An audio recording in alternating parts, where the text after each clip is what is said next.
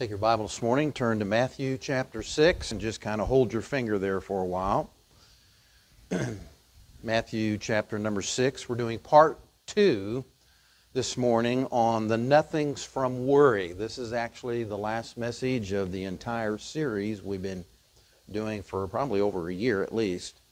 But part 2 of nothings from worry. So let's have a word of prayer and we'll get into the message. Thank you again, Lord, for the opportunity today to look at what your word has to say about this issue of worry. And Lord, when we look at the mess that the world is in today, it provokes worry in the lives of many people. So Lord, help us to glean the biblical truths that we share today about worry, and help us not to be a bunch of worry warts, but learn to just trust in you, focus our lives on you, even in difficult, scary times.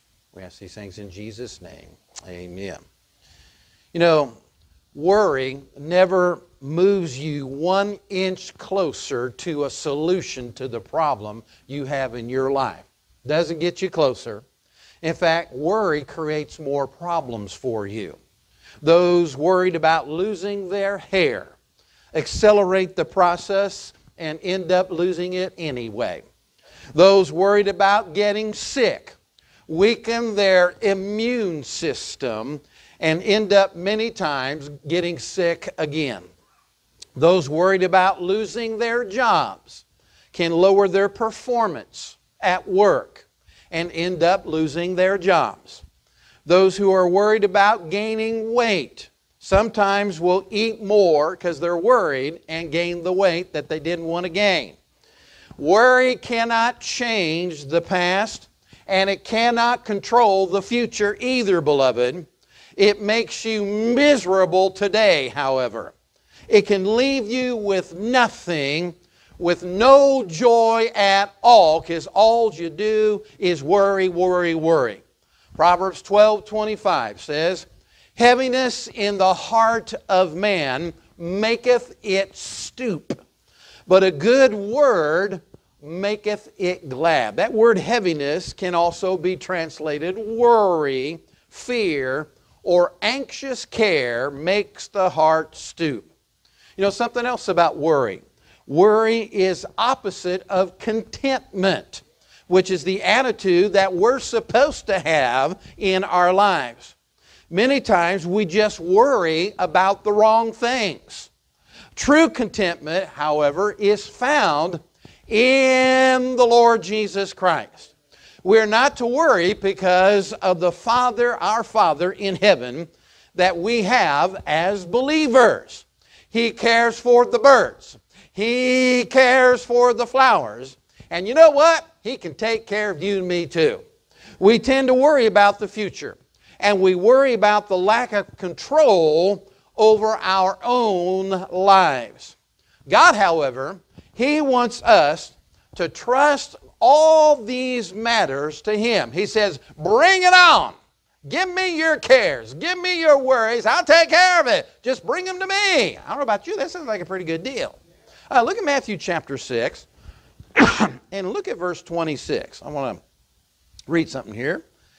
It says in verse 26, "Behold the fowls of the air, for they sow not, neither do they reap, nor gather into barns. Yet your heavenly Father feedeth them. Are ye not much better than they? Which of you, by taking thought, can add 1 cubit unto his stature? And why take ye thought for raiment? Consider the lilies of the field, how they grow. They toil not, neither do they spin. And yet I say unto you that even Solomon in all his glory was not arrayed like one of these. Wherefore, if God so clothe the grass of the field, which today is and tomorrow is cast into the oven, shall He not much more clothe you, O ye of little faith?" Proverbs 3:5, "Trust in the Lord with all thy heart, and lean not unto thy own understanding. In all thy ways acknowledge Him, and He shall direct thy path." You know, worry shows that we have problems in our lives. This was brought out by a gentleman named Jim daily. Jim is the president of Focus on the Family, and he was the successor to James Dobson.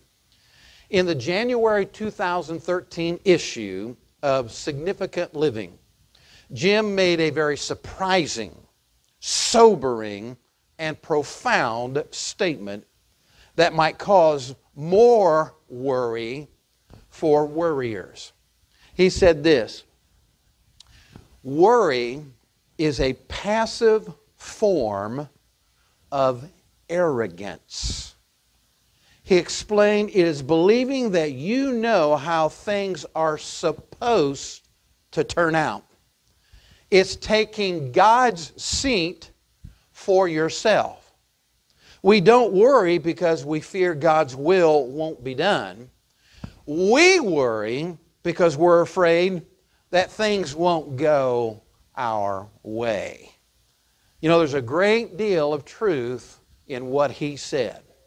Beloved, we are not to worry because of our faith in God. Because we know the Lord, we're not supposed to be consumed by worry. Matthew 6:31.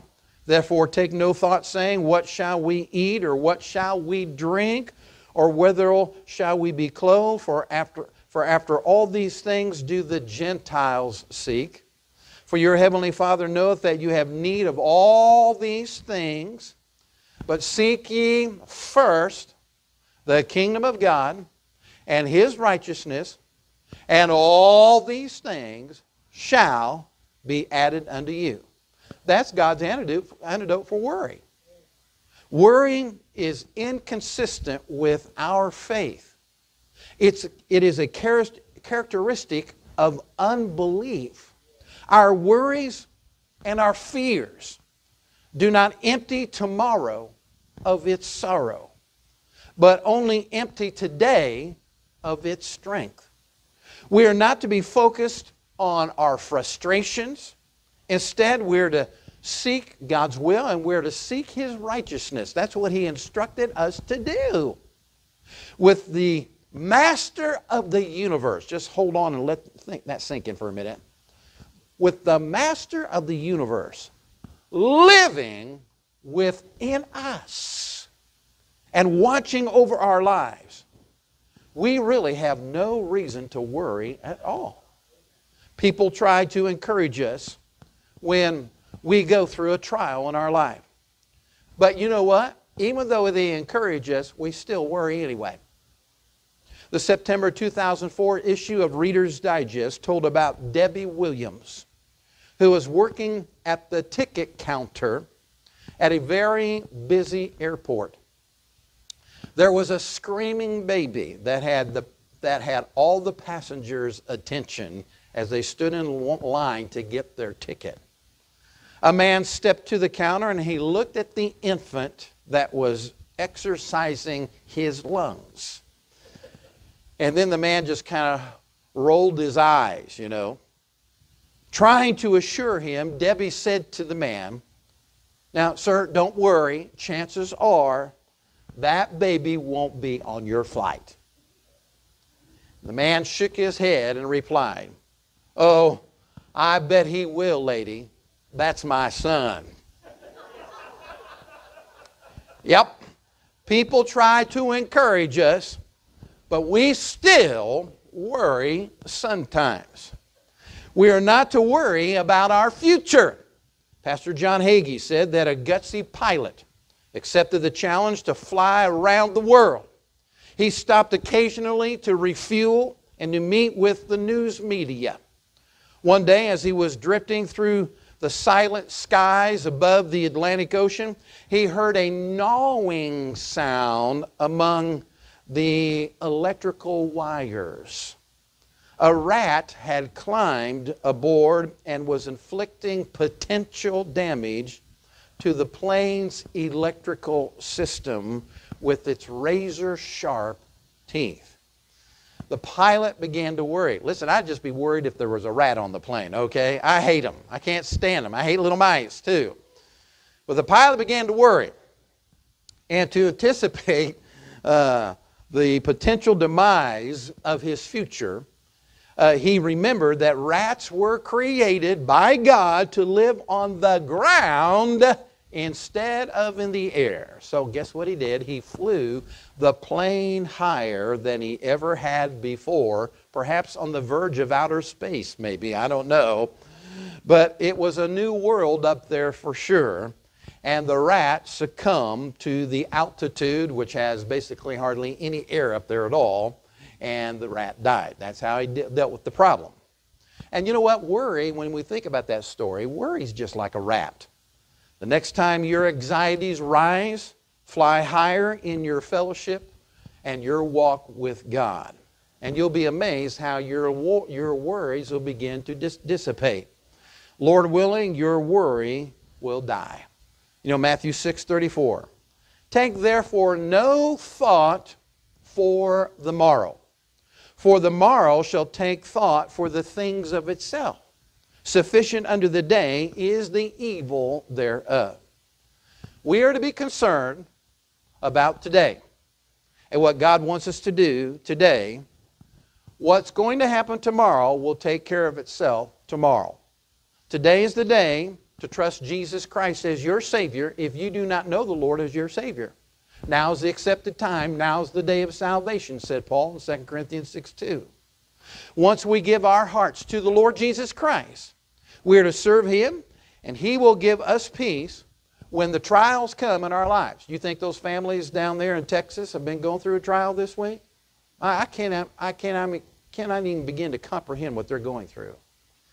And I can't begin to comprehend what those police officers had to deal with when they went into that classroom and saw the massacre of all those children. Blood everywhere, I'm sure. And those bullet-ridden bodies lying there on the floor. I just can't even comprehend it. The trauma that the officers felt. And I know if those parents saw that, they would have probably, a lot of them would have lost their minds. How tragic, how terrible. But you know what? God can give peace even in times like this. Isaiah 26:3. Thou wilt keep him in perfect peace, whose mind is stayed on thee, because he trusteth in thee. In fact, in the Hebrew, it reads, thou wilt keep him in peace. Peace. The word peace is listed twice. God gives us double peace when we trust in Him. He is the antidote for the worries that we have in our life. He's the antidote for a heart that is full of fret. He gives us peace. I'll give you peace, peace. You know, 3 key words are connected to victory over worry. Number 1, faith. Number 2, Father. And number 3, first. Seek God's kingdom first. God's solution to worry is praying. Praying is the secret to a carefree life and having God's peace in your life. Rick Warren offered a challenging statement when he said this. He said, if you prayed as much as you worried, you would have a lot less worry in your life. We're to be careful for nothing, the Bible says, but prayerful for everything. Notice we are and can pray about everything. Our Lord is interested in even the small little details in your life. He's concerned about the test that you have to take maybe on Tuesday. He's concerned about maybe an interview you're having for a job this week. He's concerned about you're having a meeting with your boss this week. He's concerned about that meeting too. God's concerned about all the details of your life.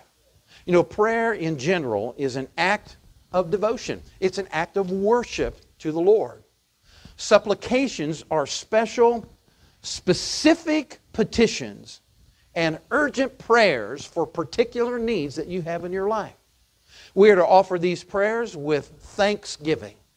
Learn to, just learn during the day, learn just to talk to the Lord throughout the day. Just talk to Him. What do you mean? I mean, when you're shopping at Walmart and pushing your cart, as you're going down the aisle, just say, well, Lord, what should I get today? Is there any bargains today, Lord?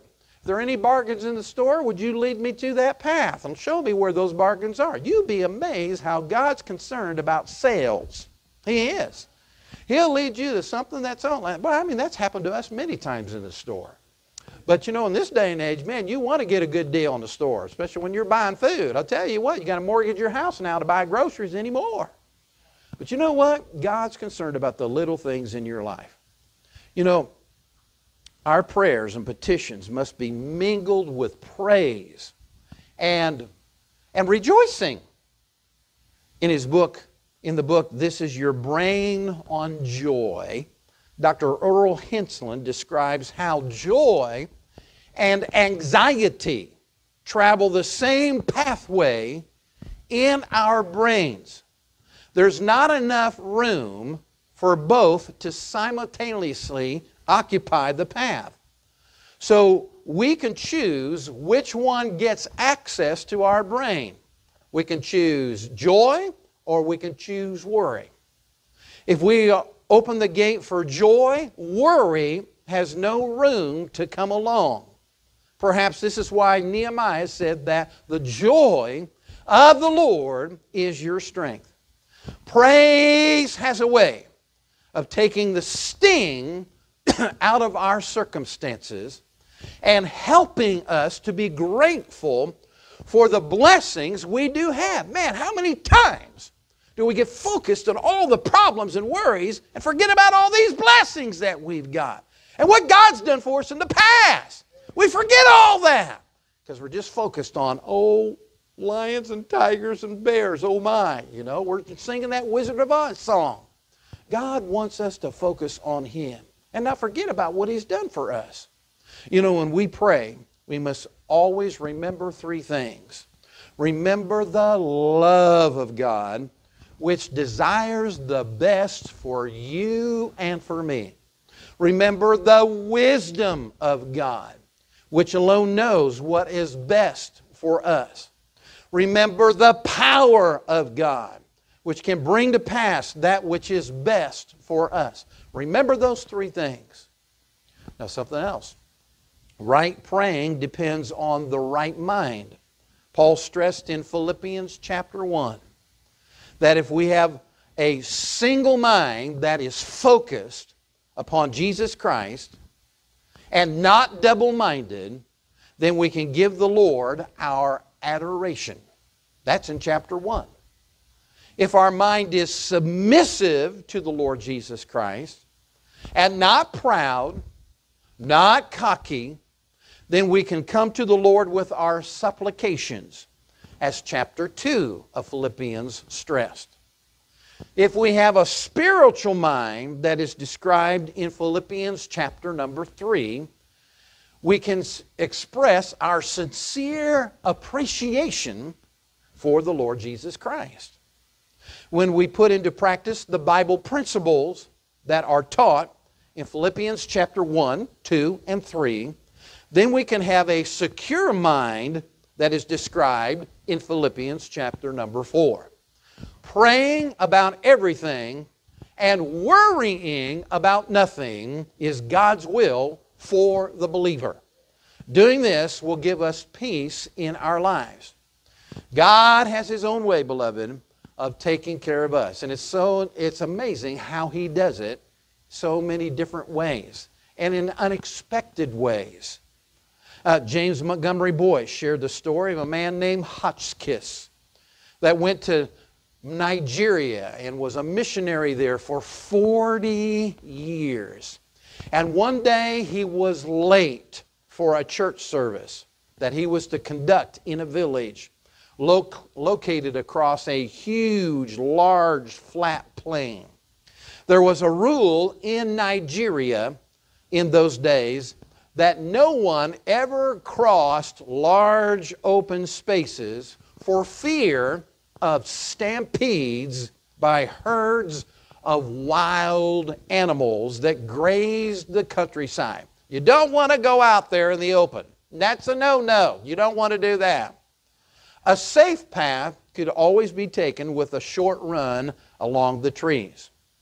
Well, Mr. Hotchkiss, he was late, beloved. And he knew the quickest way to that village was across those flat plains. So he started out across the plains, and sure enough, about halfway across, he was caught in the path of a rhinoceros stampede. I don't think any of us have had to go through that lately. Amen? All right. He was trapped with nowhere to go and nowhere to hide. He was out there in the middle of nowhere with no cover at all. The rumbling thunder and dust cloud continued to approach the faithful missionary who hugged his Bible to his chest. And he knelt in prayer and said, Lord, I'm coming home. That's what he believed. It seemed like eternity to that missionary as he waited for the inevitable. The roar intensified, and his heart beat faster and faster and faster. Hello? Yeah, I think so. But then the roar began to soften and fade away until everything was quiet. Hotchkiss got up and found himself in the midst of footprints from over 100 rhinoceros. He was actually alive. He couldn't believe it. He's still alive. I'm alive. I'm sure he's touching himself. I'm alive. I'm alive. It was a miracle. And he went onward to the church service like, well, that was interesting, well, let's go to church, But that's what he did. And he gave God praise for the protection he gave him that day. Well, years later, a couple from Ohio visited Hotchkiss in Nigeria.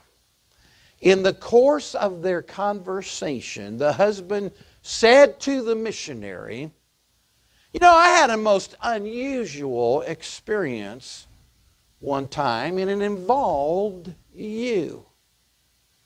I woke up suddenly in the middle of the night with an irresistible urge to pray for you.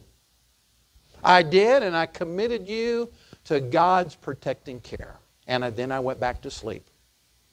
So Hotchkiss asked him if he remembered when that took place. Do you remember when that was? Do you remember the time?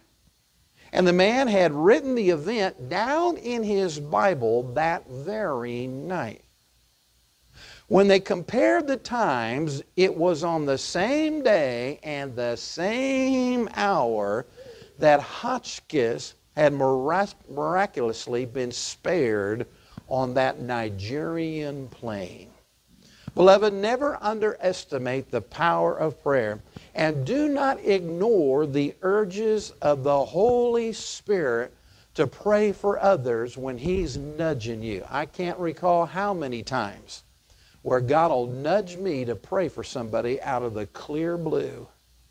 And I know, people I haven't thought about 10, 20, 30 years ago, But all of a sudden, I start praying for them. But when that happens, you know what I do? I get on the phone and I call them. And I said, and of course they're shocked to hear from me because a lot of times they, haven't seen them for years. I said, the reason I'm calling you today, I'm calling to see if you're okay. Well, why? I said, last night, God told me distinctly to pray for you. And I don't know what's going on in your life. The last time I did this, I had called a pastor. And he told me, yeah, I'm going through the fire right now. I'm really going through a great trial, great struggle in my life. And that's why God prompted me to pray for that preacher and encourage that pastor. Never fluff off those promptings of prayer. Now, let me say this. There are some folks who should be worried this morning. They should be worried about their eternal destiny, where they will be after they die. The October 23rd, 2008 issue of the Houston Chronicle printed a story about Ariane Shireen, who was a comedy writer in London who organized a publicity campaign advocating or promoting atheism. That's what she wanted to promote, atheism. in her response to distaste for a Christian poster on a London bus. The 28-year-old started raising money for an advertisement rebuttal. Initially, the campaign was planned for 4 weeks in January of 2009. London's red buses carried ads stating this. Now, here's what was on the ad. There's probably no God. Now stop worrying and enjoy life. That was the ad on the buses going around London, England. Shireen stated, I thought it would be a really positive thing to counter the idea of non-believers spending eternity in hell by putting forward a much happier and more upbeat advertisement saying, don't worry, you're not going to hell. As the old adage goes, thinking a bad idea is a good idea is still a bad idea. Asserting that there is, did you catch that? Probably no God, that you are not going to hell if you don't believe, and the enjoyment of life can only be found with such a resolution, is not only a bad idea, it's nothing short of declaring one's own stupidity. David put it this way in the Scriptures. The fool has said in his heart, there is no God. They are corrupt, they have done abominable works, there is none that doeth good. Psalm 14:1. Understand this. If you die without Jesus Christ, you will for certain spend eternity in a place called hell. And you'll never get out of there. I don't care what kind of posters you put on red buses. They're not going to do you any good if you die and go to that place. You will have nothing for eternity but agony if you die without Jesus Christ as your Savior. That's something you should be worried about, and that's something you can change today by trusting in the Lord for your salvation. Hell is very real. It does exist, and it will exist for eternity. Revelation 21:8, John said this, but the fearful and unbelieving and abominable and murderers, whoremongers, and sorcerers, and idolaters, and all liars shall have their part in the lake which burneth with fire and brimstone, which is the second death. Heaven is for real. Salvation is for real. You can be saved today, and you can know you are on your way to heaven. That will remove a lot of worries about death. Give your heart to Jesus today. But understand this. Your good deeds, your good works, your church membership, all that's good. But that is not going to save your soul.